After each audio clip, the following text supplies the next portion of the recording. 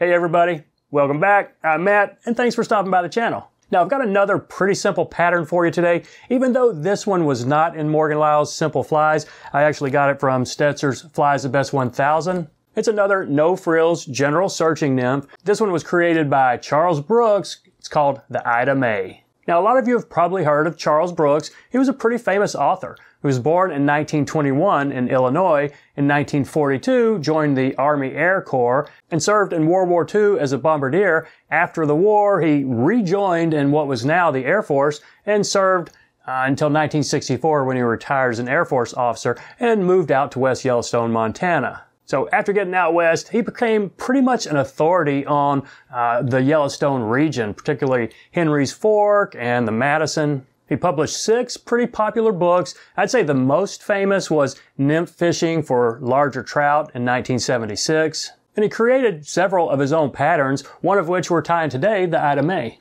Now I couldn't find a whole lot of history on this particular fly, but I'm guessing he came up with it in the 60s, maybe the early 70s. But again, it's a really simple pattern. I'd say the most distinguishing feature is that it's got an olive soft hackle for the tail and then a grizzly dyed olive for the front hackle. So it's a pretty cool looking fly. I think you're gonna like it. Let's give it a shot. So there you go, in the vise, an Ida May. A little bit hard to tell, but that is indeed an olive color. With the green background, it obscures it a little bit. But most popular size for this, size 10 and 12. I'm tying it on a size 10. It's a 1X long nymph hook. And I'm using 020 weight. Go ahead and put, wrap it about, you know, maybe 3/4, almost the whole length of the shank.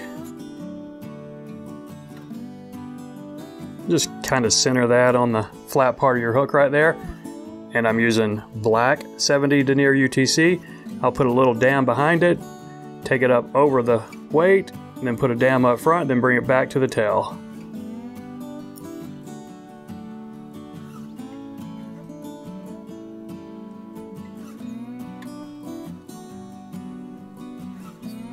Now if you can get a little taper between your weight and your hook, that's fine. If not, I wouldn't worry too much about it.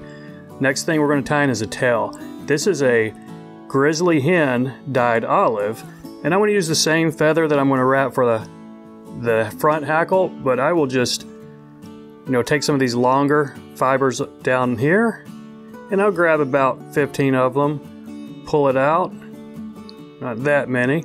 See how is that going to look? Yep, that's about how many I want right there. And a little bit longer than a hook gap. I want to see a little bit of that olive there. So let's go ahead and catch this in with 2 wraps and see what we got. Okay, I think that is a little bit too long. So I'm going to back that off and then shorten it just a little. Okay, that's a little better right there. And then use some of this fluff right here to help you fill in this gap between the hook and the weight. That's kind of a big looking mess right there, but nothing that our scissors can't take care of. So we'll just snip this. Don't snip your thread. I'm sure that's happened to a few of you out there. Happens to me more often than I like to admit. But there's our tail. It's a little bit soft hackle-ish. Now the next component is some copper or gold wire in a size fine, which I'd say is, you know, extra small right here. I'm just going to catch it in right here behind the weight. 2 or 3 wraps, get it secure. And then take my thread back up here to where I'm going to catch in the next component, which is peacock herl. 3 strands of peacock herl. Now I will snip off the front, inch or so, maybe 1.5 inches of the brittle stuff. And then catch these in back to the tail where we're going to start wrapping. Now the next trick right here, don't take your thread all the way up. Take it about halfway. I'm not going to spin these as a rope. I'm just going to wrap them straight up side by side since I'm going to rib it. And if you leave your thread about halfway, by the time that these peacock herls are starting to spread out on you, you can use that thread to help hold them together. See, I'm just going to leave it right there and then push the thread forward as I wrap up. And we'll want to take this just in front of the weighted wraps. Leave us some room for the front hackle.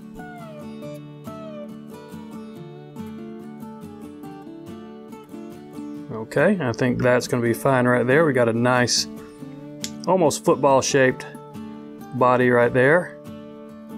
That's a pretty thick strand of peacock herl, so it's not going to break. We'll just reach in here and snip them.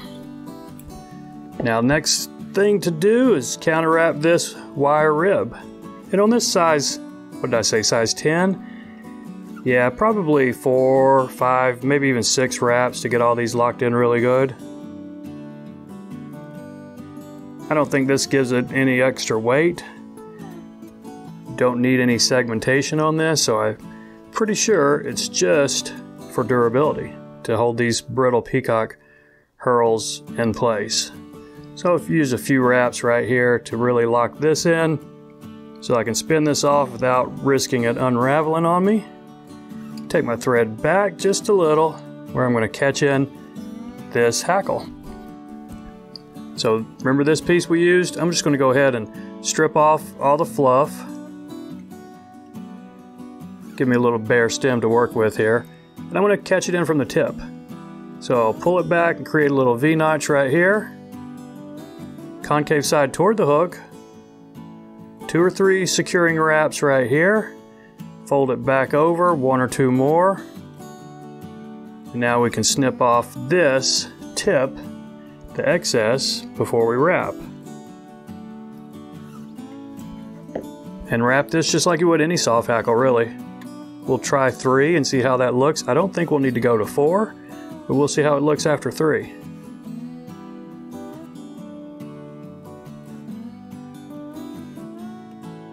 That's 2.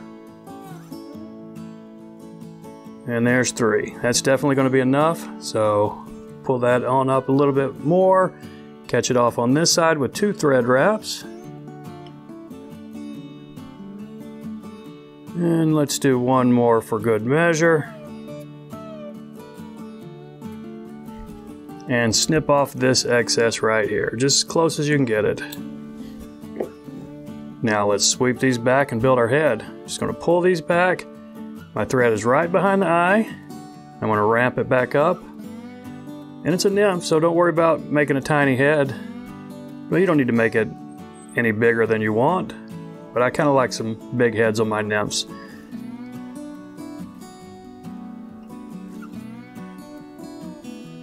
Okay, 4 or 5 turn whip finish right here.